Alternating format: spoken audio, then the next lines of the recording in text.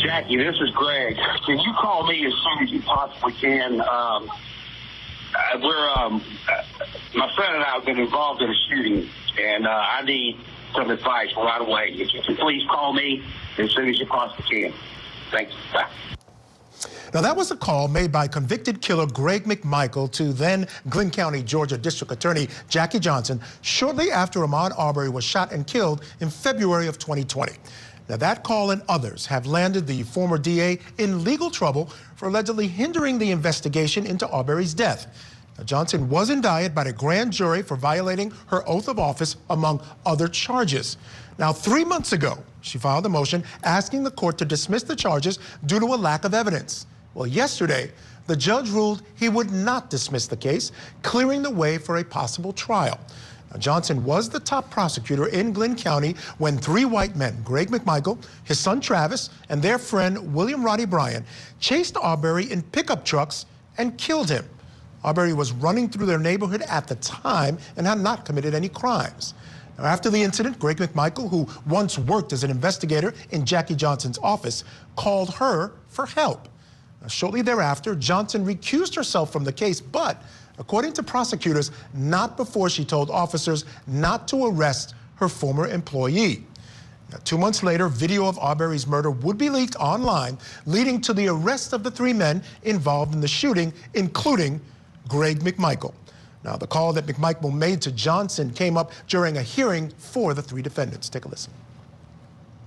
States 18 is the voicemail left to then district attorney, and this goes to prong number 4, risk of influencing and obstructing justice from the crime scene. Jackie, this is Greg. Can you call me as soon as you possibly can? My friend and I have been involved in a shooting, and I need some advice right away. If you can please call me as soon as you possibly can. Thanks. Bye. This evidence shows from day 1 there was an attempt by these defendants to influence and obstruct the investigation of this case.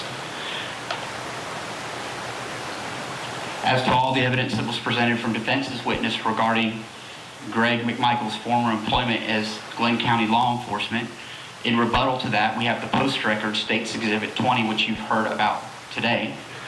And I want to be clear on this, Your Honor. I am not saying, the state is not saying that the effect of these phone calls and discussions, voicemails to the DA then, that it had the desired effect. That's not the standard that the court must look at.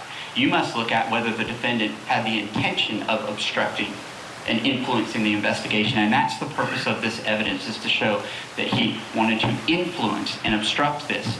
So the standard is pose significant risk of intimidating witnesses or obstructing justice, and that's the evidence that we're presenting before the court now. Now, the 3 men, as you well know, were eventually tried and convicted in November of 2021 for killing Arbery. Now, 2 months before the verdict, a grand jury indicted Jackie Johnson for her alleged role in delaying that investigation, and Lee Merritt, one of the attorneys for Arbery's family, reacted to her indictment.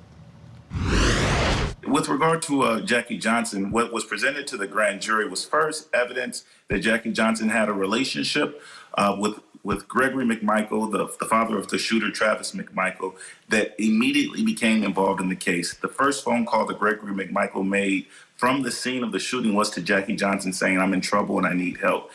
And instead of opting out and saying that she had a conflict, she called the subsequent prosecutor, George Barnhill, and began to discuss and get his advice on the case before ultimately referring the case over to him without disclosing to anyone that she had referenced him for this case or that he too had a conflict concerning Gregory McMichael. And so the prosecution will show that she violated her oath of office, that Ahmaud Arbery and his family wasn't given a fair shake at justice from the beginning because she put her thumb in the scale by using relationships that she had developed over time. Now, Johnson is being represented by Brian Steele. Does that sound familiar? That's the same attorney who's representing rapper Young Thug in his racketeering trial happening in Georgia right now.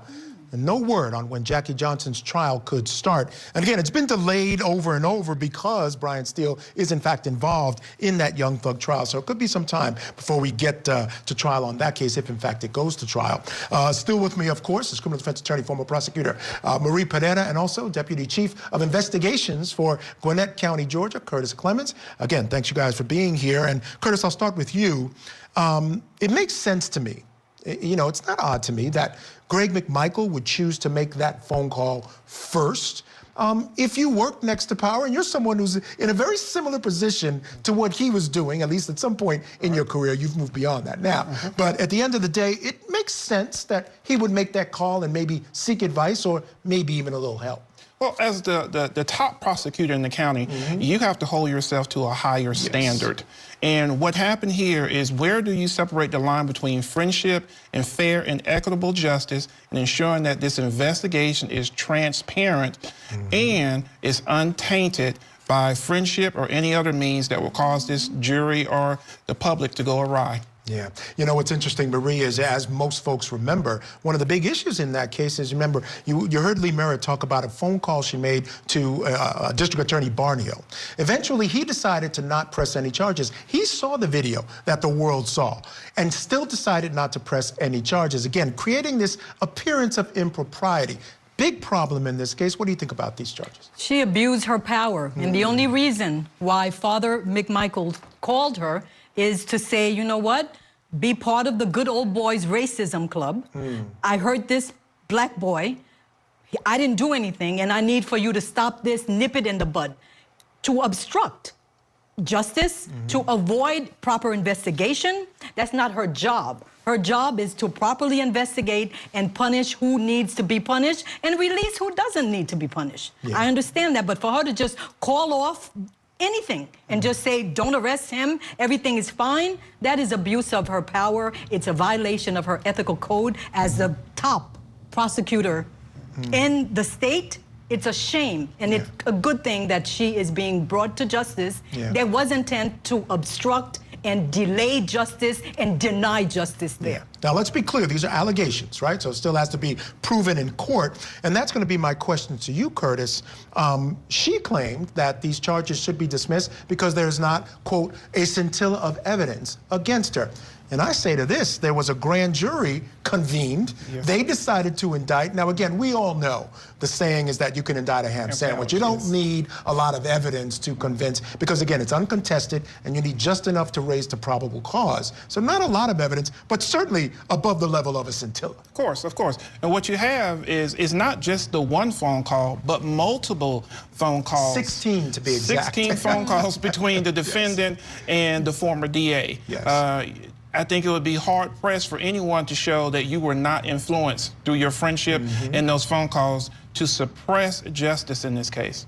Marie, I got to ask you. She says she recused herself almost immediately. She got that call. Apparently, she did some other calls. Again, that has to be proven. But there were 16 calls. We know that. At least it went from his phone to her phone. You know, we're assuming that they were on the other side of those phones. If they were taken after she recused herself, is that still problematic? Should she just have rejected those phone calls and just moved on? She should have told him, I can't help you. We need to investigate. A proper investigation needs to take place. He called her so that she can nip it in the bud. It was a good old boys club, and he thought, you know what? This boy's life is nothing.